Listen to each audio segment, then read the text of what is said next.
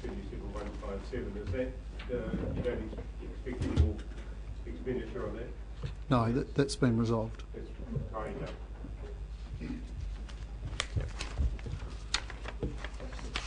Mr. Chairman, page 15, item 8.2, response to climate change, $5,500. Is that the total specified amount for response to climate change out of a $44 million budget and the whole council plan?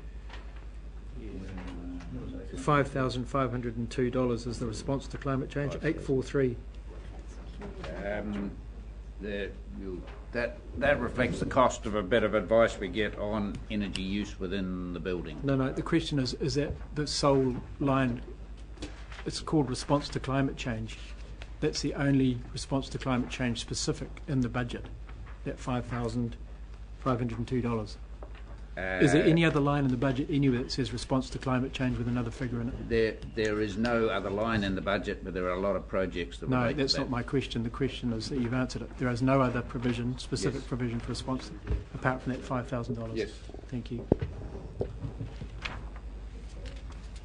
On that point, that's money's used for advice. So how is that advice translated into a saving for council? I'm pretty sure. Can you answer that, Paul? But we will be reporting in our long-term plan on corporate energy use associated with power and fuel usage, or in this building and for our fleet. When will that report be? Annual report. It'll be it's proposed to be in the September one. We didn't get it into this one, unfortunately. Mr. Chairman, that question around response to climate change, it actually is a project under community engagement and communications. Is that correct? It isn't the overall response to climate change in the way of flood protection, water harvesting, building resilience. Those all come in as other line items throughout Most this things budget. we do, in other words, yeah. Yes. Yeah, so it's under governance and community representation Thank group you. of activities only. I think it's helpful if we understand just where it sits. In that case, given that that item is used for information towards the building, how does that actually relate to community engagement and communication? It seems completely foreign to that. It relates to governance, I guess, so the management of the council's business, and the cost associated with actually running this entity, as opposed to the other things that we do out in the community. But that's really a management issue rather than a governance. Well, it could be the air conditioning in here. It will be.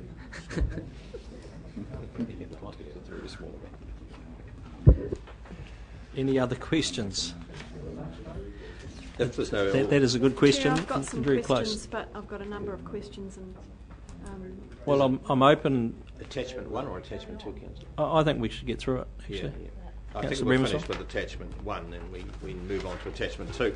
Attachment 2 is the actual annual report. It's a draft annual report, and it's the one you're being asked to adopt for forwarding to the audit for audit.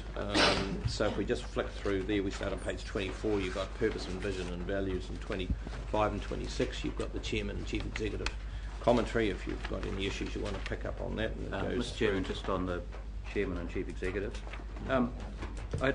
just a question. I mean, I know these are written in a formulaic way, and what's here is all interesting, but it lacks personality, it lacks passion, it lacks interest. I'm as bored to tears reading this. I mean, I think I've changed, with the greatest respect, I think I've just changed the dates and updated it slightly. I wonder if, I don't want to detail it, but I wonder if the chairman and the chief executive, the interim chief executive, might want to put more personality into it. I mean, we've had a drought.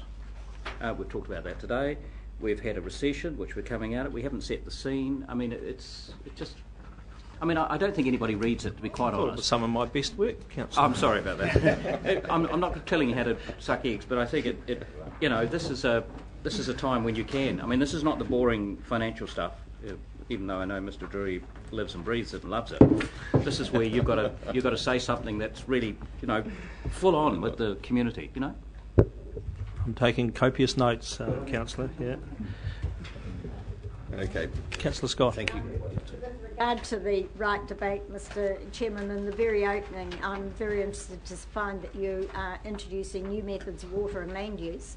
I wonder what those methods might be, but perhaps we could be a little bit more accurate in what we say, because I don't actually think we've got a new method of using water or a new method of using land.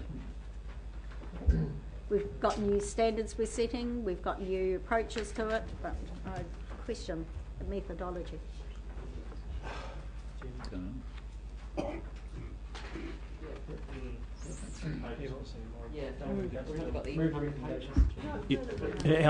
Councillor Emersall's got some questions. Yeah, I do, Mr. Chair. You want them now? You want these questions now? Okay. Page 28, and it mentions the public consultation process with regard to the dam. Do you want to say a little bit more at that point how that's going to, what the public can expect from that? Through you, Mr. Chairman, I mean that's yet to be Mr. Chair, I determined. know it's a report. I don't need Councillor Scott to tell me it's a report because I think we all know that. Order, please, Ms. Lambert. So the question was around whether or not there should be more detail about what the public can expect. Yep. I think that's for the incoming council to actually decide what kind of information and advice they'll be seeking, and then for the process will follow the special consultative procedure that's prescribed in the Local Government Act. So if that needs to be added in, that's the process that will be followed, then fine, we can add that bit in to give them some certainty around the process that will be adopted. I think that would be useful.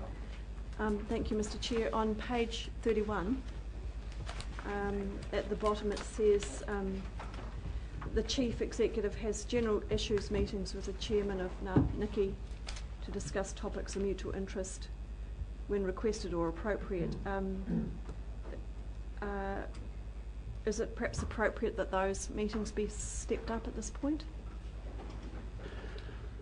I can answer that.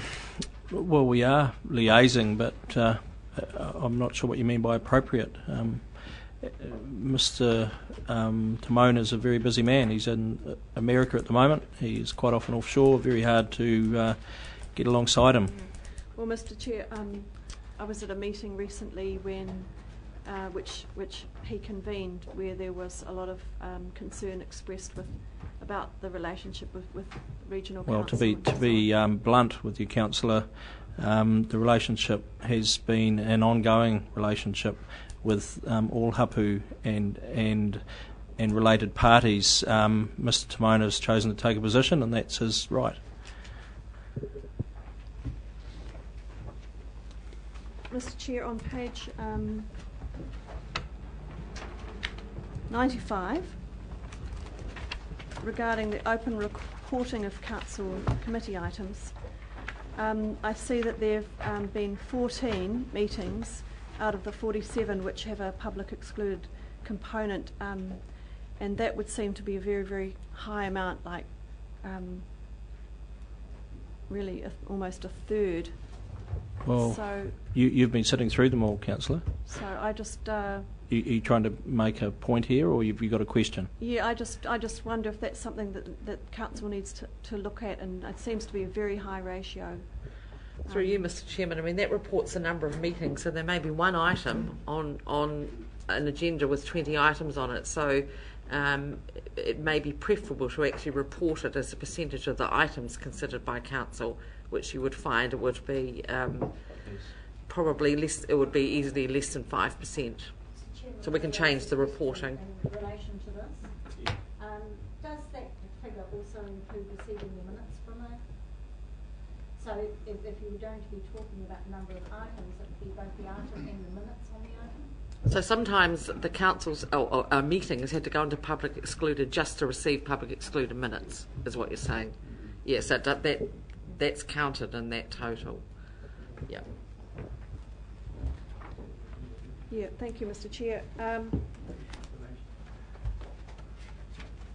There's a couple of items about Tutera, both on page 121 and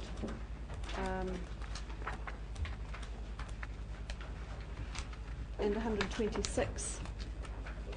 And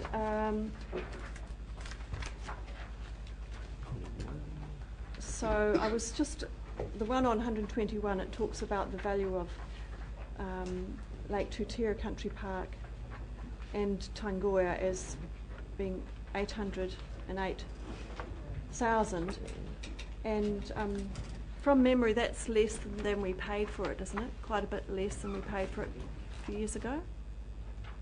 Has that land value gone down over time? This is for the Lake Tutera Country Park and Tongoio Soil Conservation Reserve. Yeah. We never actually paid for the Tongoio Soil Conservation Reserve. No, I'm not talking about that. I'm talking about Tutera. Lake Tutera Country Park? Yeah. I'm not aware of it. Yeah. Off the top of my head, I believe we paid about 400,000 for that. But I'm What's the relevance of your question? Well, I thought it was close to $1 million that we paid. But even so, Councillor, what's the relevance of the I question? think Well, you're I'm just thinking of asking if- Waihapua, not Tutera Country Park. You think of Waihapua. I think you're thinking of Waihapua, not Tutera Country Park. Oh, Tutera okay. Country Park was purchased in the mid-1990s. Yeah.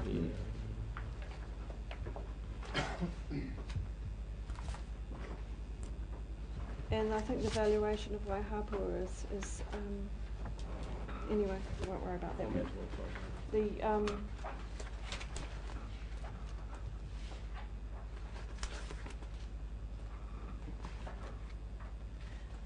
Mr. Chair, there's just a comment about the sick leave and the leave from the staff, and the sick leave seems to have gone up on page 147.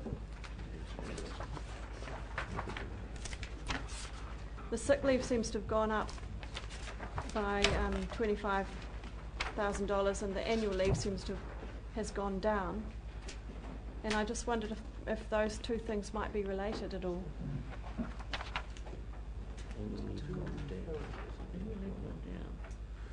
I know we've made a conscious effort to get our annual leave down as a whole, so I think that reflects what we've done there.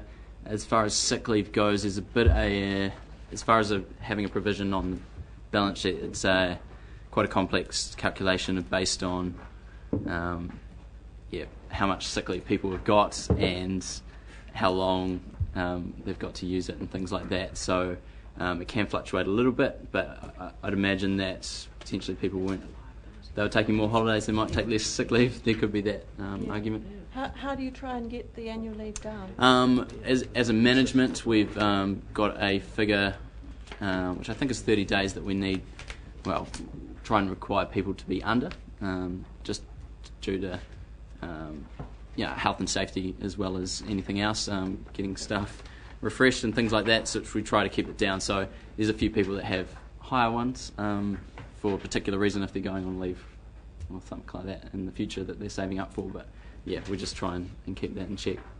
Right. Mr. Chair, on page 154, and it's the second to last one, there's severance pay, and there's one severance pay of $71,000. Is there an explanation for that, please?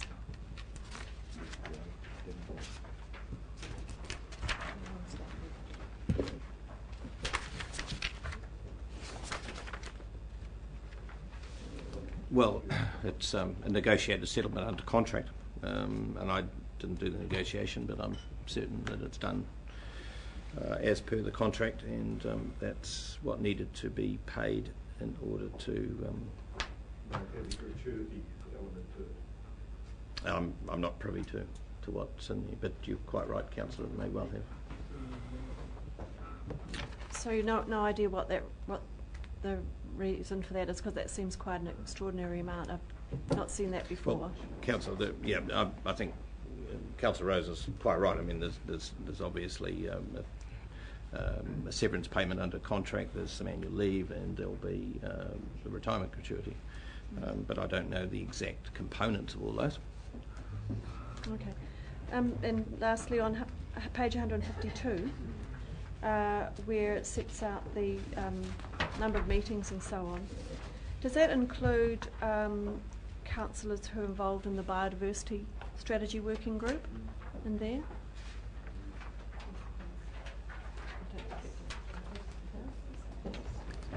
Yes, it does, Councillor. Okay, thanks very much. Mr. Chairman. Councillor Dick. Mr. Chairman, in attachment to the transport accounts and the deliverables, I've queried this in the past. The accounting... Which page is that, Councillor? All right. The accounting's on page 86. Now, it does not show the amount of revenue from fares. Somehow or another they're netted out in there, and I don't think they should be. They should be there and transparent so that people can actually understand.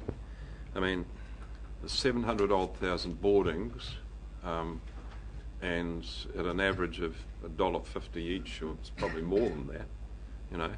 There's $1.5 million. Well, where is that money? I'm pretty sure it's because we pay GoBus directly. It does get kind of netted off in that transaction, and that it comes through to us as an expense that we're paying GoBus as far as. But we pay them a contract. They receive the fees for us. Okay, they may not hand them over, but surely by journal entry or whatever. We could definitely make that happen. Okay, because I think it's just such a critical factor for public looking at that. Okay. You know, where is the revenue coming from? Where's the money going? And as well, in the performance targets, there's nothing there that indicates patronage and trends in patronage. So is it too late to sort those couple of things out for this report? These performance targets translate or come directly across from the long-term plan, which was adopted last year. So we could add in some commentary on there, even if there's not a. We could tell the story, if you like, about the increased patronage. Even if there's a commentary in the front page. Yep. And showing, say, the movement in patronage over the last 5 years of the current contract, which is quite dramatic.